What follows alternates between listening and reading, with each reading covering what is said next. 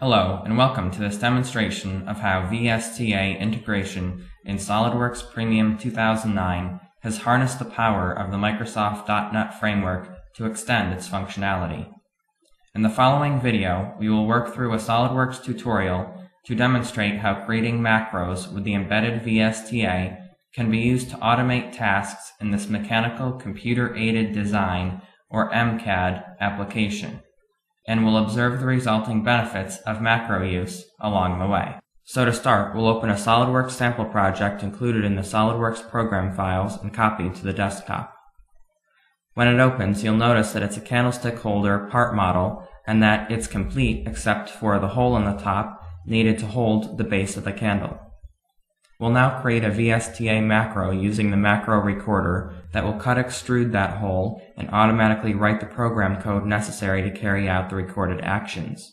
We'll then move on to perform two increasingly complex edits of the macro's program code using the VSTA Integrated Development Environment, or IDE, to make this macro more adaptable to other projects. We begin by clicking the Record Pause button on the macro toolbar, then perform the actions we want the macro to execute in the SolidWorks application. So first, we'll click the top face of the candlestick, then click to begin a sketch on the surface. To get a better view of the face we're going to cut extrude, we'll click the Normal button. We'll next select Circle as the sketch shape, anchor the sketch, and modify the radius parameter to change the length of the circle's radius to 15 before closing this dialog box. We then return to the Features tab on the ribbon and click to perform an extruded cut on the circle sketch, entering 25 for its depth value and 15 for its draft angle value. Now that the cut extrude is done, we'll click to stop the macro recording and save it as a SolidWorks VSTA macro either in the Visual Basic.NET or C#.NET language. In this case, we'll save it in Visual Basic. Next, we'll click Edit Macro on the macro toolbar to open and view the program code generated by the macro recording we just performed.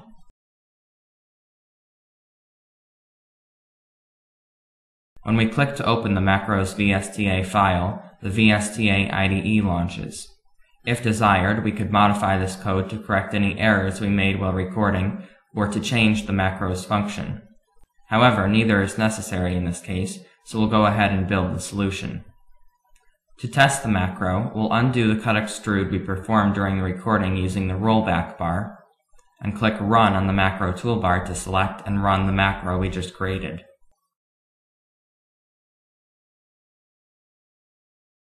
When the macro executes, we can see that the cut extrude is performed on the same surface and with the same specifications as during the macro recording.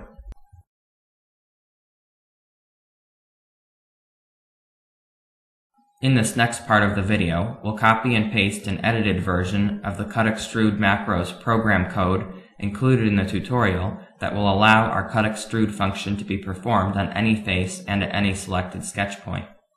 So we'll again click the Edit Macro button and open the recorded cut extrude macro in the VSTA IDE.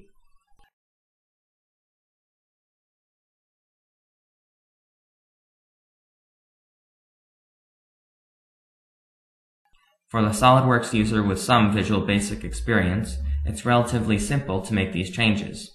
And by using the SolidWorks VSTA Step Into feature, you can familiarize yourself with the meaning of the code line by line and learn through practice.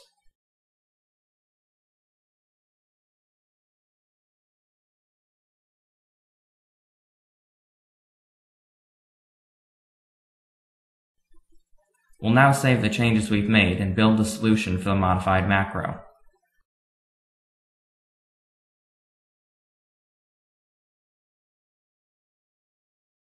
To test it out, we'll select the sketch point on the bottom face of the candlestick holder and run the macro.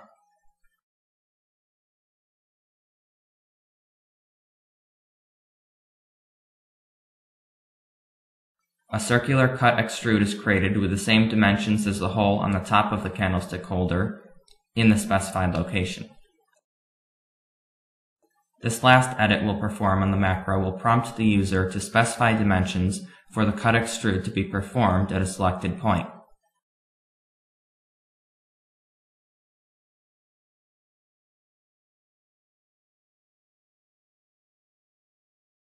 Once the macro program code opens in the VSTA IDE, we'll go to Project, Add Windows Form, and click Add to create the dialog box the user will see when the macro is executed.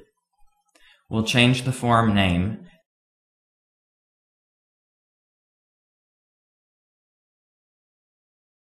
add a couple text boxes and a button to the form and change their names,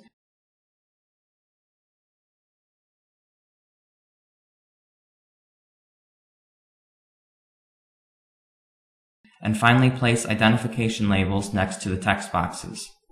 We'll double-click the OK button to view its event procedure, and copy and paste the code that will ensure the values entered in the dialog box are valid, and then proceed with macro execution, or otherwise display an error message. After saving this event procedure code, we'll go back to the main macro code and copy and paste the code needed to tie the dialog box to the macro.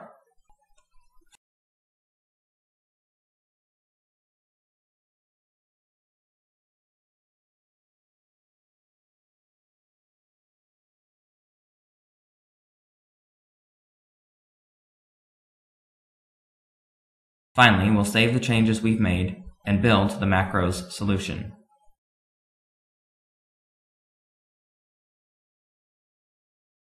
To test this macro, we'll select a sketch point on the bottom face of the candlestick holder and run it. We'll make the radius of this cut extrude 10 and its depth 5. When we click OK, a circular cut extrude with our specified dimensions is created at our chosen location.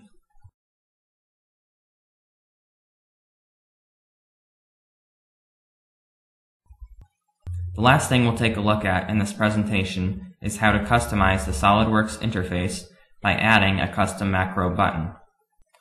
By going to the Tools, Customize, Commands, Macros menu, we can click and drag a customizable macro button to our desired location on the SolidWorks ribbon.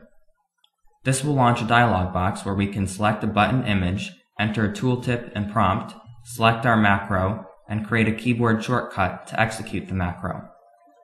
When we once again select the sketch point on the candlestick's bottom face and then click the newly created macro button, the macro executes and launches its dimensions dialog box. Microsoft Visual Studio Tools for Applications, or VSTA, has been integrated in the SolidWorks 2009 product line. This software customization solution has given the hundreds of thousands of engineers and designers who use SolidWorks each day the resources of a software developer in a dynamic yet easy-to-use package. An expansive SolidWorks user community has resulted, with hundreds of macro files and tips available on the web and in print. The automation capability these users enjoy as a result of VSTA integration has saved time and resources and has meshed software and workplace in a revolutionary way.